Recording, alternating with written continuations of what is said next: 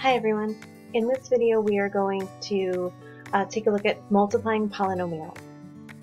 If you have not already, please take a moment and go back and watch the video about the rules for exponents, unless you are familiar with the rules for exponents.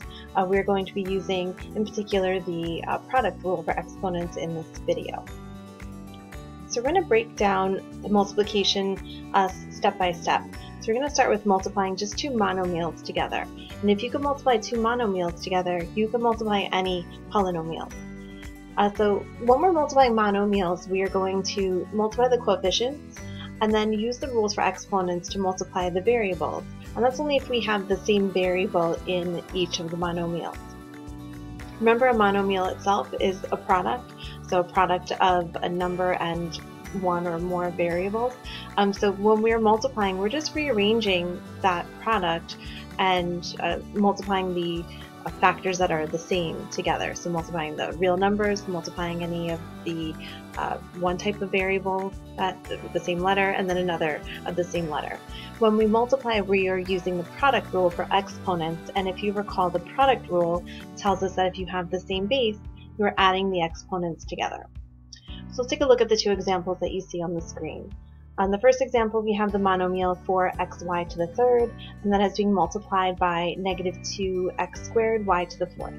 So we're going to multiply each of the different factors of the monomials by each other. Starting with the coefficients, 4 times negative 2, which gives us negative 8. And then since we have x's in both monomials, we can multiply those. X times x squared is x to the third, and again we got that from the product rule, so this is an x to the first, and we're adding the exponents together to get x to the third. For the y's, y to the third times y to the fourth is y to the seventh. So we have a product of negative 8 x to the third, y to the seventh. In the second example, we have the monomial 1/2 a to the fifth times 6ab squared. So notice that the variables that you see in each of these monomials are not exactly the same. So in the first monomial we have an a raised to the fifth power, in the second we have an a and a b raised to the second power. So even though we don't have the same exact variables, we can still multiply these together. So multiplying the coefficients, 1/2 times 6 is 3. Multiplying the a's, we have a to the fifth times a, which is a to the sixth. And there's nothing else that we can do with this. The b squared doesn't have another b to multiply by. It is multiplying the other factors here, but we can't apply any rule to simplify it, so we just simply write b to the second power. So if you're comfortable with everything on this slide, then you will be completely comfortable with multiplying bigger polynomials, bigger in terms of the number of terms. So next we're going to look at multiplying a monomial times any polynomial. And to do that, we are now just using the distributive property. So the same rules that we just saw with monomials will apply here, but we might have to multiply several different times depending on how many terms are in the polynomial. So in the first example, we have the monomial 5x times the binomial x squared minus 8. So we are going to distribute the 5x to each of the two terms, beginning with 5x times x squared. So here the coefficient for the x squared is 1, so we end up with 5 as the coefficient in the product, and x times x squared is x to the third.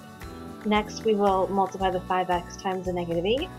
5 times negative 8 is negative 40, and then the x is there as well. So the x doesn't have another x to multiply, so that we don't need to apply the product rule, but we still are really multiplying it here. That negative 40 is multiplied by x. So the result here is also a binomial, 5x to the third minus 40x.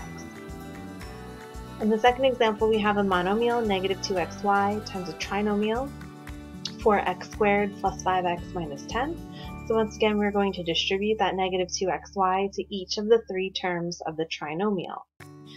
So notice, since we are multiplying 3 times, we are going to get 3 terms in our product. So here, multiplying negative 2xy times 4x squared, we have negative 8x to the third y.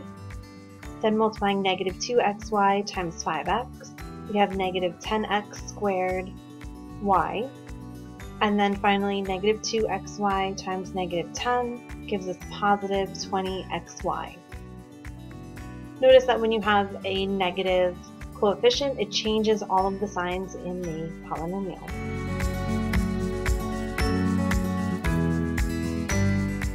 Alright, so now that we looked at multiplying a monomial times any polynomial, we can now talk about how to multiply any polynomial times any other polynomial.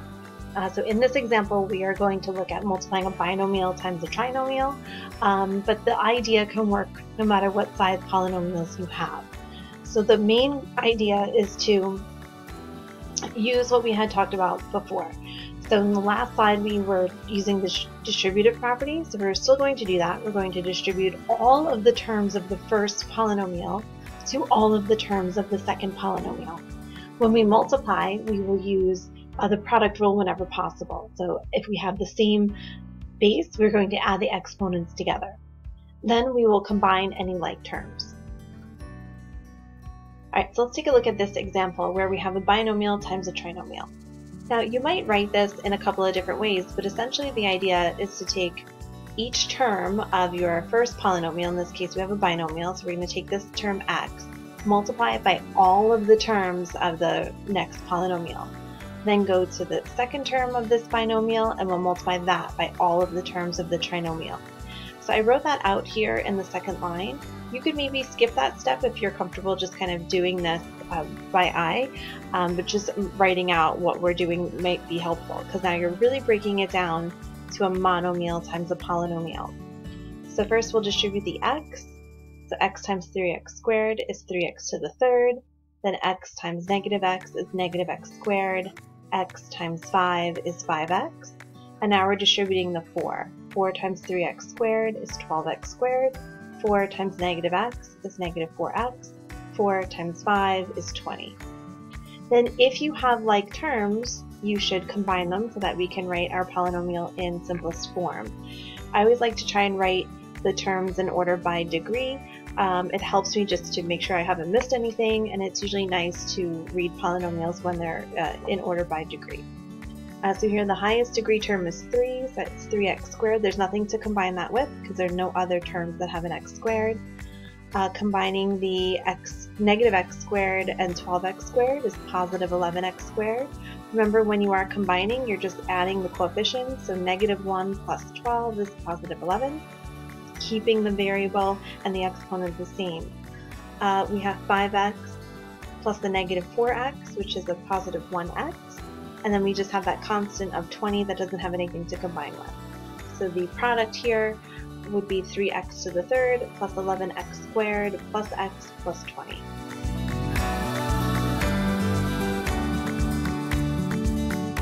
Alright, the last thing we're going to do is look at a special case of a binomial times a binomial.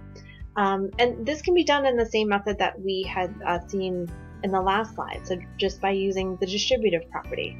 But sometimes people like to talk about a little shortcut, not necessarily a shortcut, but maybe a little mnemonic to help them remember how to multiply all of the different terms when you're working with binomials times binomials. But this method is only for two binomials. It does not make sense to think about this method for other size polynomials. So on the left-hand side here, you have an example using the distributive property like we had just seen in the last slide. So we have two binomials, x plus 3 and x plus 7, and we could take the first term, x, distribute it to the x plus 7, then take the second term, 3, distribute it to the x plus 7. When we do that, we end up with x squared plus 7x plus 3x plus 21, and you can combine the two like terms, 7x and 3x, to get 10x. Now another way to think about this is to think about the terms in terms of their position. So we have this mnemonic FOIL, F-O-I-L, and those letters actually stand for the position that the term is within the structure of the two binomials. So the F stands for the first, multiplying the first two terms, first term in each of the binomials. That would be the x times the x, which gives us x squared. Then multiplying the outer terms, so the ones that are kind of like on the outside, that would be the x times the 7, that gives us 7x. Then I is the inner terms, 3 times x, which is 3x. And then L stands for the last two terms, 3 times 7, which is positive 21. So notice you get the same 4 terms that we did when we used the other method. And it really doesn't even matter what order your terms are in, because you're just going to combine like terms anyway. And when you have a polynomial, the order of the terms really doesn't matter. But again, you can start to practice putting them in order by degree. So in this case, we still get x squared plus 10x plus 21. So here are some other examples of multiplying binomials using the FOIL method. So in this first example, we have x plus 5 times x minus 3. So first would be the x times x, which is x squared. The outer would be x times negative 3, which is negative 3x. The inner 5 times x, which is 5x. And last 5 times negative 3 is negative 15. Combining the like terms, we have x squared plus 2x minus 15. In the second example, 3x minus 2 times x plus y. The first terms, 3x times x, is 3x squared. The outside terms, 3x times y, is 3xy. The inside terms, negative 2 times x, is negative 2x. And last, we have negative 2 times y, or negative 2y. In this case, we don't have any like terms to combine. So all the terms are different. Remember, like terms have to have the same variables and the same exact exponents. This is actually in order by degree. We have a second degree term, another second degree term, a first degree term, and a first degree term. And when we have two terms with the same degree, we go alphabetically. So since these first two terms are both degree 2, in this case we go by the x's. So the x has a higher exponent here, which makes that term go first. Same thing with the last two terms. They are both first degree terms, but we would write the x term first because it's alphabetically first. Alright, and finally, this is just a summary of just the FOIL method with the explanation of what FOIL stands for, F-O-I-L. Remember, this is a mnemonic to help you remember how to multiply two binomials. So FOIL is not in itself an operation. It's a way to help you remember to do the operation of multiplication when you have a binomial times a binomial only.